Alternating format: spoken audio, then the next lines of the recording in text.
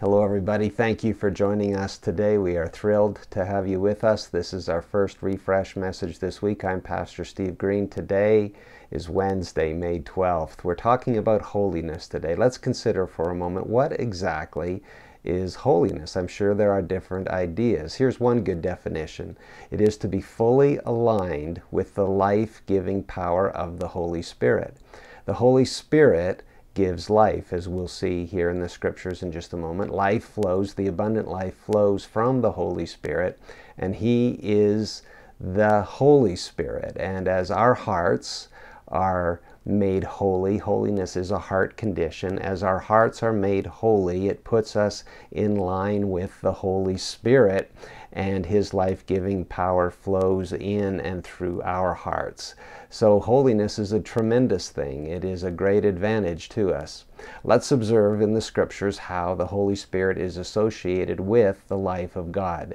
In John 6:63, this is one of my favorite verses. Jesus said, "It is the Spirit who gives life." So that's a pretty simple, straightforward statement. The Spirit is the one who gives life. The flesh profits nothing. The words that I speak to you, they are spirit and they are life. So the Holy Spirit works in connection with the words of Jesus. In Romans 8:13, if you live according to the flesh, you will die, but if by the Spirit you put to death the deeds of the body, you will live. So once again, we see this life of God coming by way of the Holy Spirit. One more verse, Galatians 6 and verse 8, he that sows to the flesh will of the flesh reap corruption, but he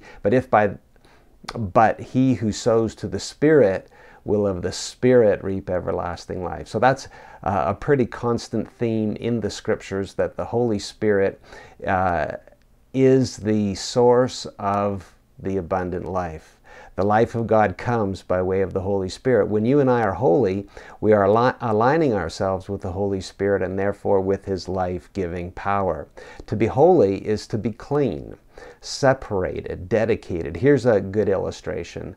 In an office there might be any number of phone lines, but this illustration is becoming a little bit outdated now, but back in the olden days they used to have fax machines, and the fax machines would have a dedicated line. The fax machine would have its own phone number, separate, distinct from the other phone numbers in the office. So that would be a good illustration of separate, dedicated. The fax line is dedicated. Holiness is when we are separate, when we are dedicated to God's purpose in our life, and that is to have the life-changing power of God working in us.